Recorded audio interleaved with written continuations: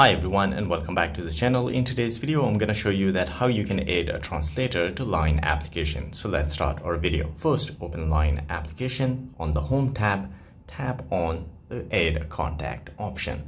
From here, you need to tap on Search. Now you need to enter a code @Line. And if you want to translate, suppose Korean, so all you need to do is to type in EN then KR.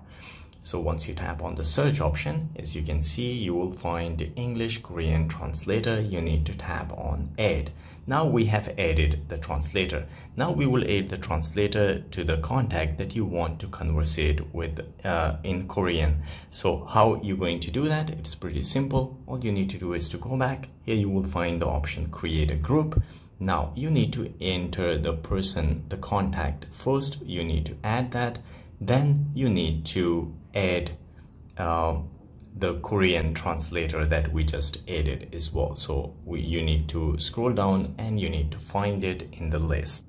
So guys, here as you can see, I find that one. All you need to do is to add it, then tap on Next, and here you can name the group.